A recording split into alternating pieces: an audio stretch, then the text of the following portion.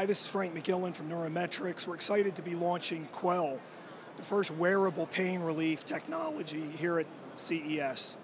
Quell's unique compared to other wearable devices in the fact that we not only can track activity, but we actually deliver therapy. So we provide pain relief for the 130 million Americans who suffer from chronic pain. The technology's been around for years. It's based on neurostimulation.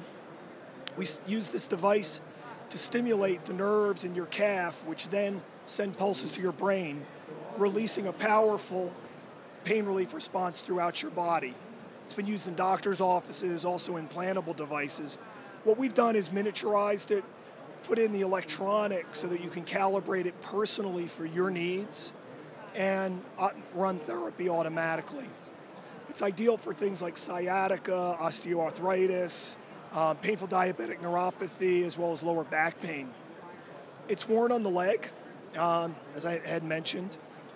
In addition to the device, we also have a companion iPhone app to make it easier for people to track their therapy. And it gives them information, for example, where they're at in a therapy session. It'll also tell them when their next therapy is.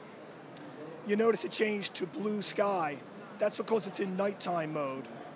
The device has an accelerometer and intelligence in it to determine if you're sleeping. And if you're sleeping, it adjusts therapy to a level that won't wake you up.